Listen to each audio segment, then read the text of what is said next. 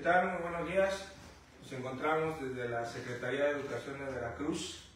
Estamos con el director de RH, el maestro Jonathan Andrade, con el enlace UCICAN, el maestro Marco Cruz, que ellos son los que ven todo el tema del ingreso a lo que son las plazas y que bueno que sea de manera transparente. Hoy, desde aquí, desde la Secretaría de Educación, queremos hacer una denuncia y hacer un llamado a todas las personas que han sido defraudadas por Alberto Raúl Ruiz Méndez, que era maestro del Bachillerato de Veracruz y que nos hemos enterado que ha defraudado por una supuesta venta de plazas a personas.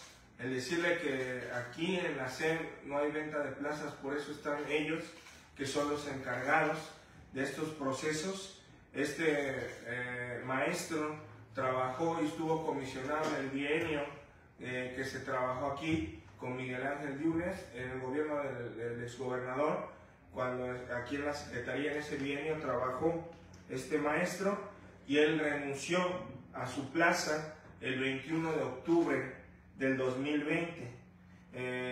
Decirles que como tal, a todas aquellas personas que este maestro haya defraudado tienen que hacer la denuncia ante la Fiscalía General del Estado. De todas maneras, de igual manera estaremos muy al pendiente en el área jurídica de la Secretaría de Educación y dar este acompañamiento para presentar todas las denuncias correspondientes en la Fiscalía General del Estado. Me gustaría que les platicaran, maestros, cómo es el proceso para poder inscribirse, para participar en una plaza. ¿Qué tal? Buenos días, un gusto saludarles.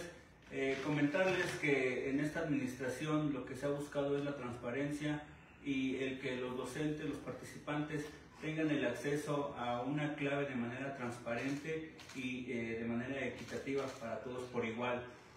Los aspirantes pueden accesar a las diferentes convocatorias que se emiten por parte de los ICAM, que se permean al Estado y posteriormente ellos van siguiendo ciertos criterios para que ellos puedan accesar mediante las plataformas que tenemos aquí en la Secretaría de Educación.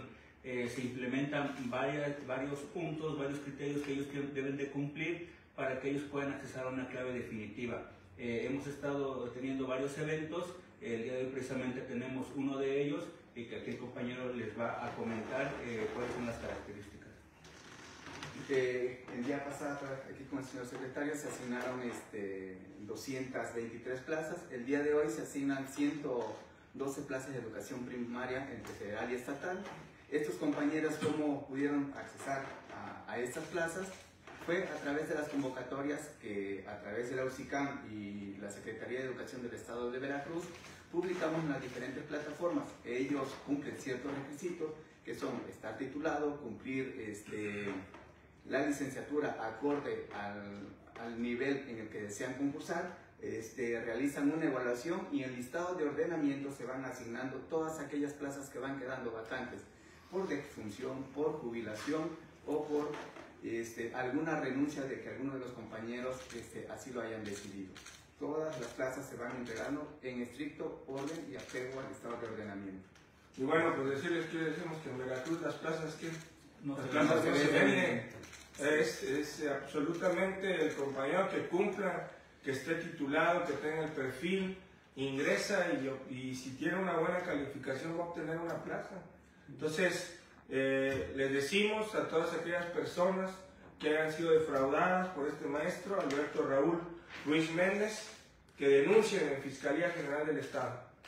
Mandamos un saludo y ahorita vamos a transmitir en vivo para que ustedes vean las plazas que vamos a entregar el día de hoy. Les mandamos un fraternal saludo desde la Secretaría de Educación de Veracruz.